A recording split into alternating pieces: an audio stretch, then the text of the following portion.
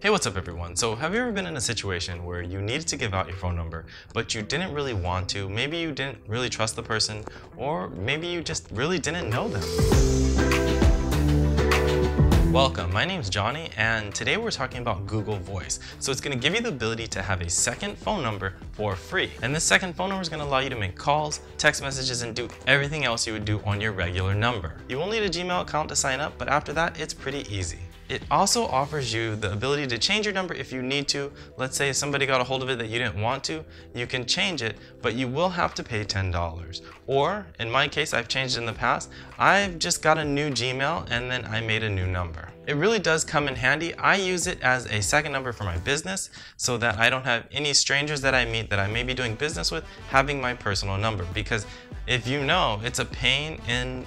As you know, changing your number and then alerting all your friends and family of your new number is not exactly something you want to do all that often. And with this Google Voice number, depending on who you've given to, you won't have to. You can just get a new number. So this tutorial is going to go over how you set it up and some of the settings inside of Google Voice. So the first thing you want to do is you actually want to head over to Google Voice on your computer. Once you're there, you're going to use your Gmail to sign in, or you're going to create a Gmail and then sign up. It's going to drop you into the dashboard and it's going to ask you to pick a number. So here is where you get to choose where your number comes from. So depending on the location you choose, it'll give you a different area code. So from there you have some options on hooking up a device. And this is the good part, because you can use it on the computer, but you could also use it on your current phone. And the way it works is when somebody calls in, it'll go straight into your phone and it'll ring like a normal phone call. Like you don't even have a second line. This is called linking a device. And when you link a device, you have a couple options. You can have it so that when someone calls you, it shows your Google Voice number, or you can have it show the person that is calling you.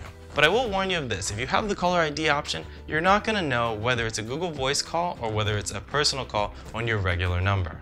I've set it up so that it shows me my phone number from Google Voice so that I know each time that number comes in, I know that it's a business call and not a personal call. So inside the account settings on Google Voice, you'll find all the devices that you've connected, so you can connect multiple devices so that you can receive these calls anywhere. And that's also where you would link your number so that it would go to that particular device. And then you have some forwarding options. So you can actually have voicemails and messages be forwarded to your email. So if you're someone who checks your email, then you can go that route. But like I said, if you connect a device, it'll actually go to the device. And if you get the Google Voice app from the Play Store or the Apple Store, then you'll be able to receive phone calls and send text messages and receive text messages through the app on your device. And there's another little option inside of the settings that I want to bring your attention to.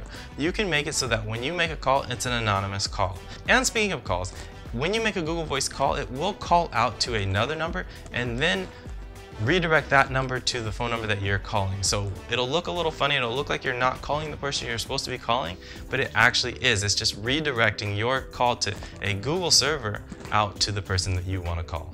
Now there's a couple options for screening calls. There's a really strong spam filter by Google that will filter out all the spam and just send it to your email or block the call altogether. So if that's something you're into, you can go ahead and check that box. And another cool feature is the Do Not Disturb. So if you toggle that on, all calls will be forwarded to your voicemail and you won't be disturbed. And inside of the voicemail, it actually has transcription too. So it'll take what the person has said and it'll transcribe it so that you can see it as a text. Speaking of voicemail, you can go with the default or you can create your own. So you can actually record a greeting and add it to your Google Voice. That way it's a little more custom to you and more inviting to people to leave a voicemail. So that's pretty much it for the settings on the PC, but now we're going to talk about the phone. So like I said earlier, you can get this app from the Google Play Store or you can get it from the Apple App Store. Now once you've downloaded, all you have to do is log in and it'll bring in all that information that you set up online. And if you look at the bottom, you'll see some controls. You'll be able to send text messages, make calls, check your voicemail, and even save contacts. And it even has the ability to sync your contacts so you can use those inside of Google Voice. And inside of there are a few settings that you can change from there. But overall, it's basically just a phone app that allows you to make calls and make text messages just like you would with your standard phone apps on your phone. So again, this just makes it really easy to have a second phone number that's free and that you don't have to worry about losing or having to change. What are you going to use your Google Voice number for? Let me know down in the comments. If this was helpful, please hit the like button, and remember, if you want to learn more about awesome gadgets and cool tech, then go ahead and hit the subscribe button. And if you want to see more of my videos, check out these right here. I do appreciate you coming, thank you for watching, and I'll see you next time.